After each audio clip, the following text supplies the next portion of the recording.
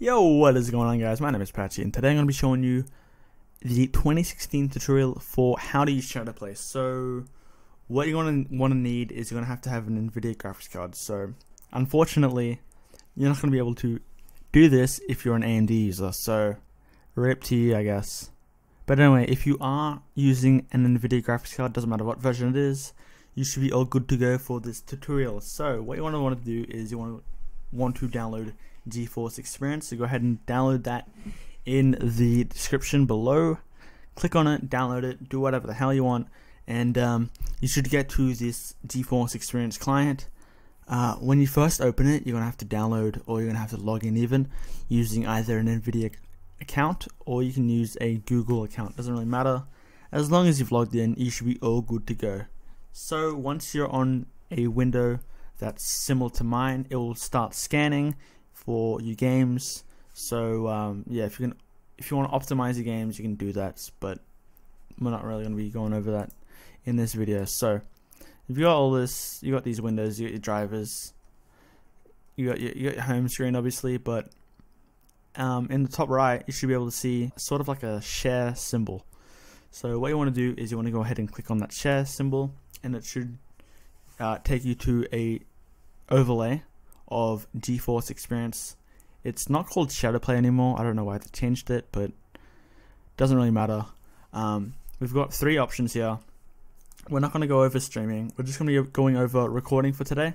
If you guys really want me to do a streaming setup or streaming settings, the best settings for that, you can just go ahead and leave it down in the comments below, and if there's enough support for it, I'll do it. But for now, I'm just going to be going over the recording settings. So we've got instant replay, which it was called like shadow mode before, but they've changed it up a bit. So you've got instant replay, you've got recording, which is pretty much your basic recording. But instant replay is a bit of an interesting one because it's sort of different. So with instant replay, you can set however long you want it to record for. So say 5 minutes, 10 minutes, doesn't really matter. So what it basically does is it records the 10 minutes of gameplay that it records your previous 10 minutes. So as soon as you press the hotkey that corresponds to instant replay, the 10 minutes that you've recorded previously will instantly be downloaded. So it's sort of like a thing where if you accidentally forget to, I guess, start recording, this is sort of like a safety thing.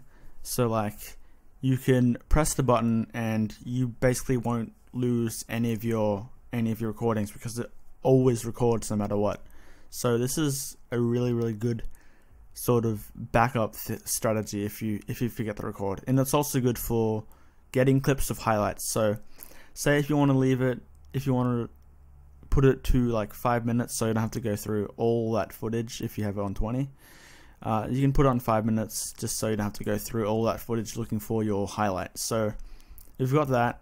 We've got your quality as well. We've got low, medium, high, custom. I wouldn't recommend using any of these. I recommend just using custom and setting your bitrate to about like 65-ish. It's sort of like the midpoint between 0 and 130. This is going to be giving you a really good quality because it's going to be less pixelated. Say if you've then if you put it on 50, it will be slightly pixelated. That's sort of the high setting there, but I would recommend if you've got a decent upload, you can definitely set your bitrate at 65, 70. Between 60 and 70 is probably the most optimal range, but go ahead and play with that. Whatever your upload speed is. If you've got a lower upload speed, you can definitely tone it down a bit, but 65, 70, that's a good range to have it at, because it's gonna have a lot better of quality. So we've got resolution as well. You've got your in-game resolution. So say for example your in-game resolution is 1080p, it'll record at 1080p. It's pretty standard stuff, to be honest. And you can obviously record at 4K or 2K if you want, but yeah, I would recommend just leaving it at in-game, because you can honestly, if your in-game resolution's at 4K, it'll record at 4K. pretty standard stuff. So you got your frame rate. Don't really want to touch that. 30 FPS if you want, but I would recommend leaving just at 60 FPS, just because it's going to be a lot more smoother. So that's your instant replay there. You've also got recording. That's your basic recording. So you press the button, starts recording, and then whatever button you pressed previously, you can do it again, and it will stop recording. So it's basically your recording, basic recording software.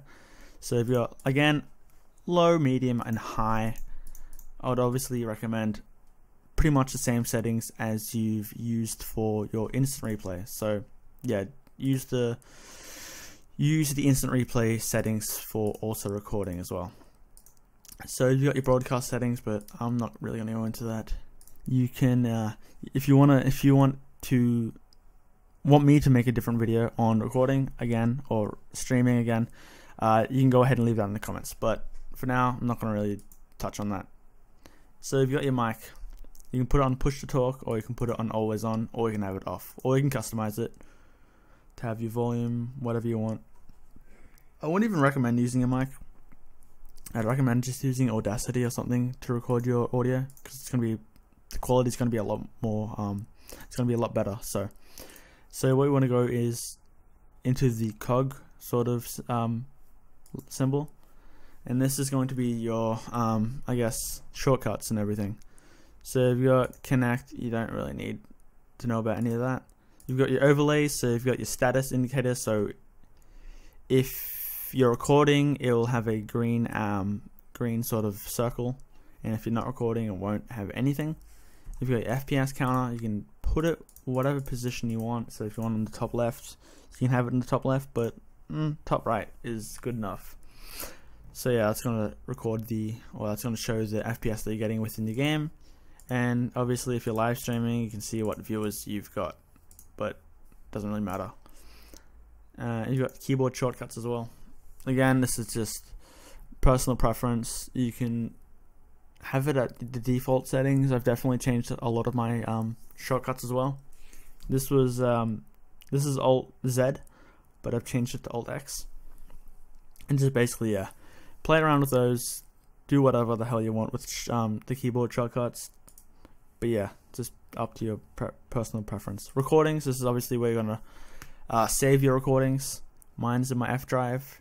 Again, do whatever you want. You can save it to whatever hard drive, or if you've got an SSD, you can save it to that as well. Doesn't really matter. And that's pretty much it, to be honest, for the Shadowplay tutorial. Yeah, so if you guys did enjoy, make sure to leave a like, and I'll see you guys in maybe another tutorial. So anyway, see you guys later.